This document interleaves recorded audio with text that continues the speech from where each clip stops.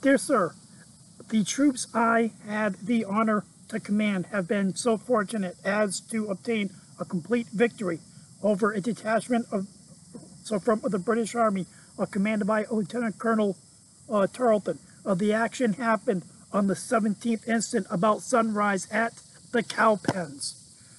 Brigadier General Daniel Morgan, 2 days after this battle, would stop at Cane Creek outside of Gilbertown, North Carolina, present-day Rutherfordton, to finally write his complete status report on this historic battle. Hi, my name is Park Ranger Roland Bassinet, so I am here at Cowpens National Battlefield. Thank you for joining me on this beautiful piece of backcountry in upstate South Carolina. How did we get here in 1781?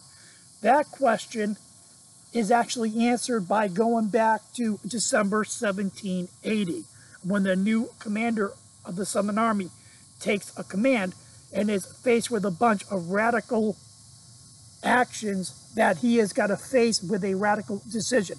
That person, of course, is Major General Nathanael Greene, Rhode Island born, Quaker raised, the picture here as you see. Greene arrives into Charlotte December 3rd, 1780, assumes a command. We're going to pick the story up in the next video after this one, so please come back and join me, and I will see you then.